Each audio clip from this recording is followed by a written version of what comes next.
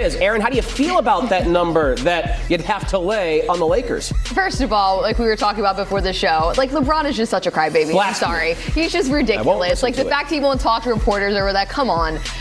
Neither team is to be trusted in this spot whatsoever. Both are 4-6 against the spread in their last 10 games. John Morant's finally back, so I do think that could have an impact in this game. Whereas in the prior game, we saw the Lakers blow this team out a little bit, but again, they didn't shoot well. No John Morant. Since they're not getting up for the games. Do you remember the day after that happened? We were talking about, is this the time to bet the Lakers futures market? Because now they're it's hot. They're hot now, and we were all like, Turns out it was not the time to bet the Lakers to win the NBA championship. I will point this out if you do believe in your Lakers or are a Laker fan. The Grizz are 1-4 in their last 5, and they have a 30-point loss to the Nuggets and a 40-point loss to the Kings in there. The only one was against the Spurs, who are not exactly a world beater. So just FYI again, if you So you feel like LeBron, since you're a fan, will just come out firing, they're going to get the culture back suddenly? I think you owe an apology to LeBron James for besmirching his good name. I'm just saying, I'm not smearing his name.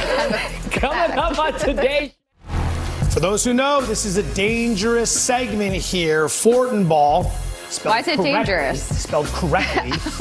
Or fading ball. Here's how it works. EKD is going to hear 3 picks I like. If she's with me, she's Fortin ball. If she's against me, she's faded ball. It's dangerous. Simple. Because the first time we did this, I went 2-1, but you went 1-2. And the last time we did it with Sam Acho, I went 2-1. And Acho went 1-2. Oh. Well, please confirm that. I need to see it on the screen. Making sure you're not fibbing. It's confirmed. Are you fibbing? Oh, it's confirmed. No fibbing. But let's focus. Fibbing. Business. First game is tomorrow. First game out of the chute.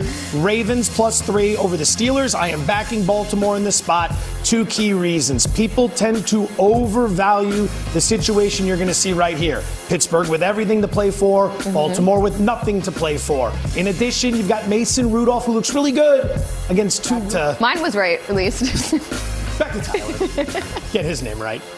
Thanks, Tyler. It is now time for EKD's Top 3. These are the top 3 things I think you need to know when betting into the NBA tonight. The first thing we're going to go over is, what does the public like for tonight? Well, everyone's liking the Dallas Mavericks. 81% of the tickets, not to mention 91% of the money on ESPN Bet is for the Dallas Mavericks to cover this spread against the Portland Trail Blazers. Now, these teams have played twice this season. The Dallas Mavericks have won by an average of 12 points, but that was with Luka dropping 40. That was with Luka dropping 32. And now that Luka's questionable, I'm just saying it's a lot of money and a lot of tickets if he doesn't end up playing in this game. Now, as for a trend that you need to know, the Brooklyn Nets, they've been terrible against the number in the last 10 games, 1-9 against the spread.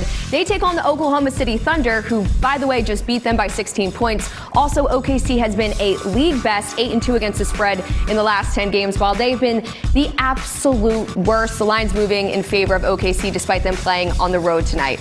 Lastly, as for a play that I like, my best bet for tonight is going to be the Boston Celtics to go over 126.5 total points for their team total. They've been 9-1 to their team total over in the last 10 games, which is the best mark in the league. But it's not just that. It's the fact that the Boston Celtics are playing in TD Garden, where their offensive rating is one of the best at home. They're a different team at home than on the road, like most teams, but it just feels like the Boston Celtics, they can get things rolling against this Jazz defense that's ranked 24th in defensive efficiency. So that's my best bet for tonight. And those are 3 things that you need to know when betting into the NBA tonight. Tyler, what else you got for us? Joining us now with much more. Welcome to the big set. I know, I've never been on the desk. I feel like everywhere else in the studio I've been, but never right here. This is amazing. Happy Friday. All right, happy Friday to you. What's your best bet for this NFL doubleheader tomorrow? So I'm looking at the Baltimore Ravens with the points. It's currently +3. It's moved down from +4. So I wish a divisional matchup. I don't think it's just going to be that easy for the Pittsburgh Steelers. So alternate line +3.5 for the Baltimore Ravens tomorrow. To your point, the Steelers have won this matchup in Baltimore the last 3 seasons, and each game has been decided by 4 or fewer points. Exactly. It's a rivalry game, no matter who's playing. You can play it. All right, we've got a full slate of NBA games tonight. Yes. What's your best bet in the NBA? Looking at the Boston Celtics team total over 126 tonight. I do like the team total over for them. By the way, the Celtics averaging over 120 points per game this season, 5th best in the league. Erin, you can always come back here. Yes, please. This is amazing. Look at this.